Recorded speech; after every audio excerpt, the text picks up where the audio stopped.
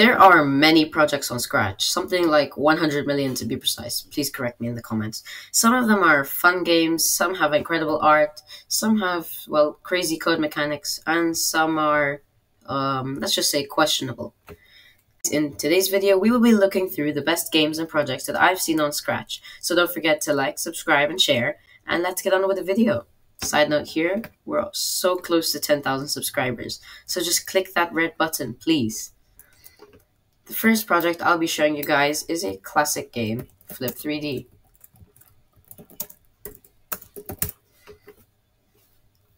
I think everyone has played this at some point and then rage quitted at around level 4, but the code and art is so impressive looking at the fact that the game was made years ago.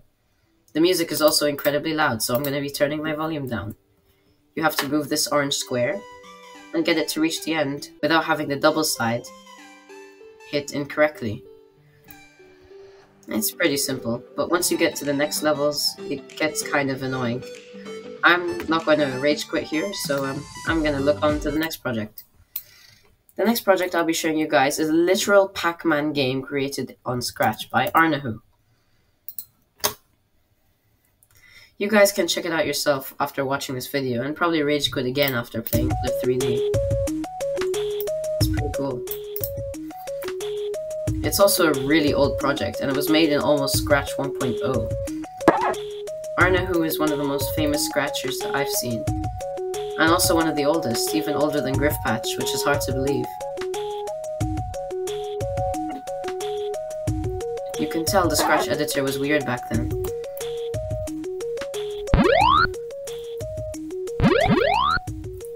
You guys can try it out for yourself. The third project I'm going to be showing you guys is the Griffpatch soundboard.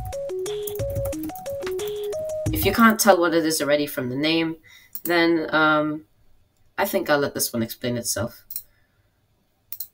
Well, that's funky. Yes! Yes, yes, yes, yes! No way. Achievement unlocked, guys. Awesome work. We'll let the clones do the actual work. X marks the spot, plain rubbish.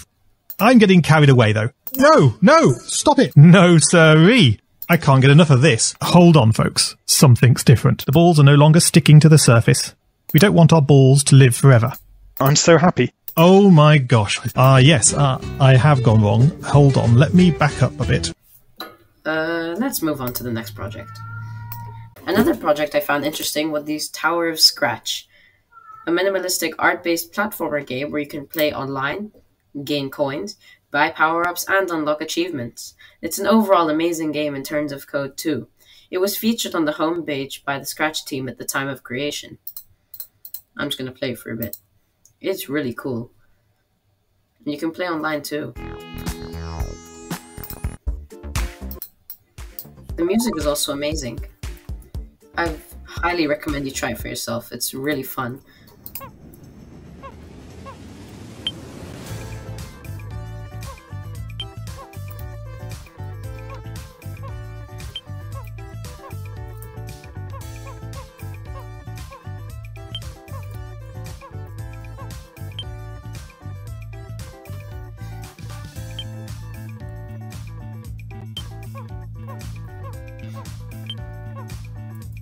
As you can see, there's power-ups up here.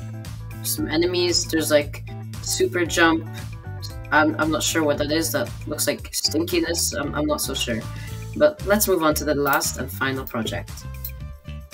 To finish this video off, I'm going to show you yet another mind-blowing project by the famous Scratcher Arnahu, who made projects in Scratch 1.0, as you remember from earlier.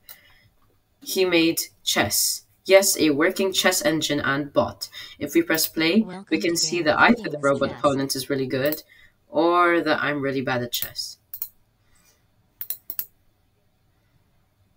You guys can check this project out for yourself, and don't open the code, it lags your computer.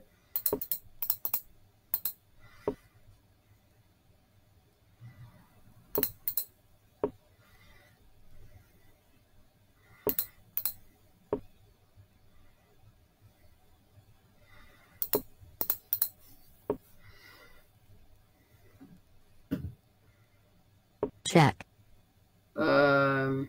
Yeah, I'd say he's pretty good. He just pulled the intercontinental ballistic missile gambit all over me. So I doubt you guys are going to win. And if you do win, press export and then post the link in my channel. I don't believe you.